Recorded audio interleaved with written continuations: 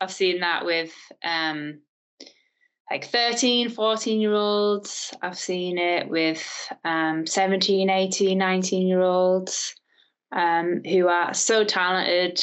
Obviously, the coaches wanting to stay in, carry on swimming. Parents wanting to stay and carry on swimming. I think to a certain extent, the swimmers probably carry on for longer than they want to. And then just gets to a point where they're burnt out or just completely not themselves, not their own personality anymore. And then, sadly have to stop. But, swimming isn't everything. Sport isn't everything.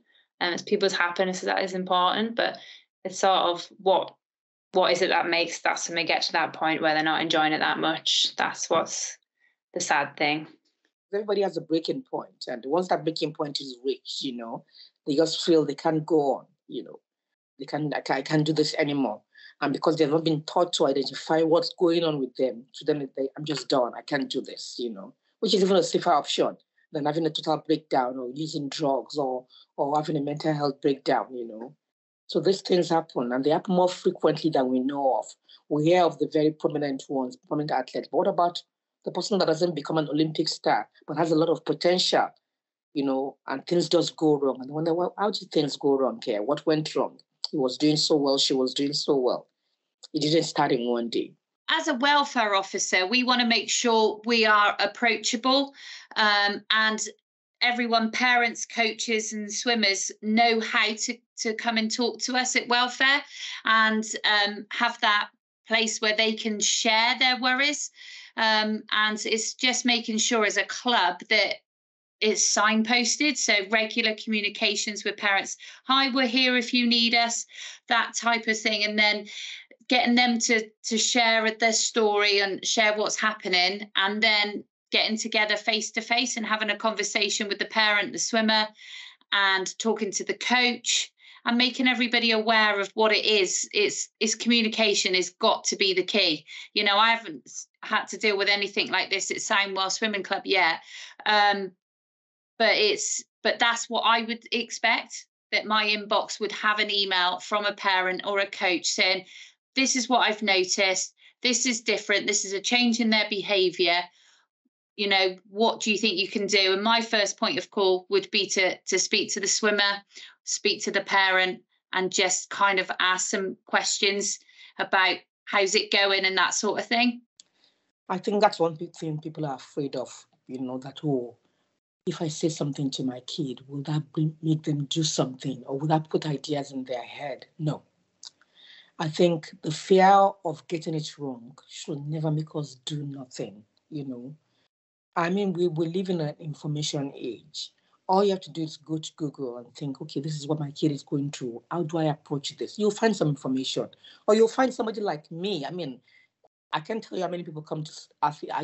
People I don't know at all. Somebody will just say, oh, I know somebody who might be able to help you. Talk to this person.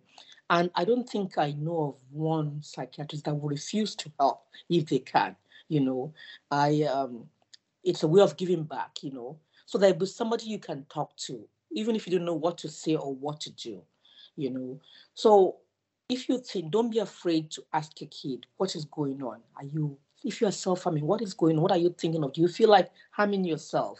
Do you have thoughts of wanting to kill yourself? Or are you depressed? Are you afraid? Are you anxious? You should not be afraid to ask those questions. Or do you want to talk to somebody else? Should I take you to somebody else? And even if a kid refuses, you can still take them to somebody else to find out, even somebody else you can talk to. I think we always need to say something.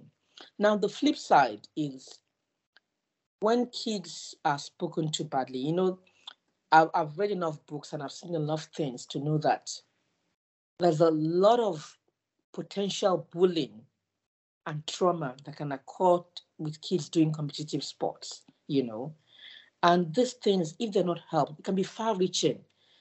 Trauma leads to its own types of mental illness. You have kids that become emotionally disturbed, unstable, they become anxious, they lose their self-esteem, lose their confidence. It's a very high-pressured, competitive sports is very high-pressured. And I think that's why it all comes back to the fact that these kids need somebody helping them while they are doing this sport, because there's a lot that goes on there, a lot, and a parent can do it all. You can't do it all, no matter how engaged and involved you are. So we come back to the point of what you're doing now, Andrea, to raise awareness that kids need doing this kind of sports. They need mental health support.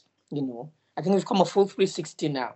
Well, they need it because it's such a high-pressured environment that they do need it. There's just no gray area. It's not neither here or there. It has to be done, And if it's not done, I think the consequences are there, and they may not be seen this year or next year, but it will come out, if these kids don't get the support they need. And we see it every day. We hear of news. I like keeping up with, current affairs. We see it every day. Athletes that would have had the world, or they've even had the world, but then they lose it. You think, how could somebody that has made millions of dollars or millions of pounds just become an alcoholic and lose everything, or becomes a thug and starts using drugs? Now, what went wrong there? I think it's closely related to mental health issues. They're not being able to cope with the stressors that comes with life. One of the big things that I always do on my camps is I explain the triangle. I always use the triangle. So it's the swimmer at the top, the parent, and the coach, and having that really, really strong communication with those three areas is really, really important. Sometimes if the coach wants it more than the swimmer, it comes a bit of an uneven balance. Sometimes when the parent wants it more than the swimmer. Ultimately, the swimmer is the person that is in there swimming and racing. They're standing on the blocks, they're swimming up and down in training, and everything else around the swimmer is a support mechanism. And if that isn't there, if that swimmer is not enjoying themselves or not communicating with the coach or the parents, then it can really, really struggle. So I've seen it many, many, many times. Swimmers have had all the physical attributes, but then, they just get to a point when they're just like, this is just too much stress. Everyone wants me to swim well, and I don't want to do it. So it's starting those conversations early and going back to what we were talking about earlier is the educational side of educating and helping the parents. I know now I'm a parent. I've got two young children, so it's really, really important that the parents have the education there.